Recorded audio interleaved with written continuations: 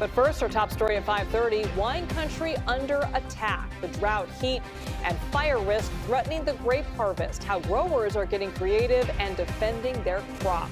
Good evening, I'm Elizabeth Cook. I'm Reed Cowan in for Ryan Yamamoto. All right, so climate change is threatening California's world-famous wines. But vintners, growers, and researchers are fighting back with technology.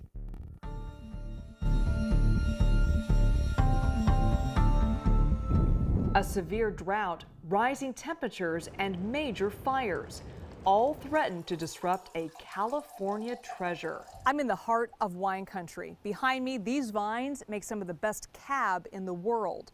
But those in the industry are worried that our changing climate is going to impact their future. We're way past deciding whether or not it's real or not. We can see it. How has climate change impacted your crop? Oh, dramatically. Andy Beckstoffer of Napa is the largest grape grower in Northern California. We've never seen drought like this. We've never seen warm years and early harvests like this. Steve Mathiasen is a celebrated winemaker. And they'll all turn. Both see the dangers of climate change and like many in the valley, are determined to fight back. Fighting fire, worrying about fire. What are we going to do about it? We need to be smart as farmers and we need to prepare for it. At their disposal, some innovative strategies tested on this 40-acre vineyard run by UC Davis. We are forward thinkers. The researchers and the industry are working together, and we're thinking of ways to control the environment as much as we can. Teams are studying various rootstocks to see which ones are the most drought and heat resistant.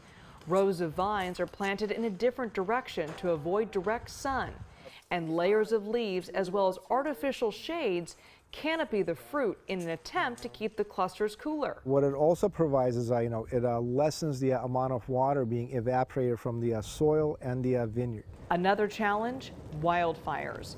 Burning wood creates tiny compounds that can seep into grapes. If I have a drought condition, I'll lose a part of my harvest.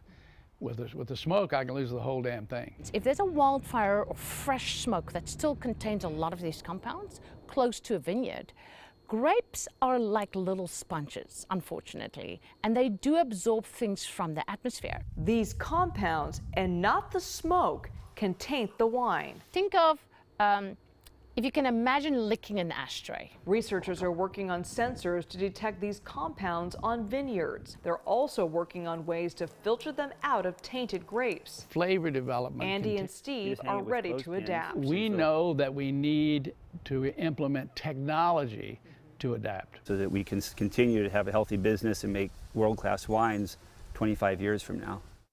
Now, this story is part of a special we've been working on with CBS News stations across California.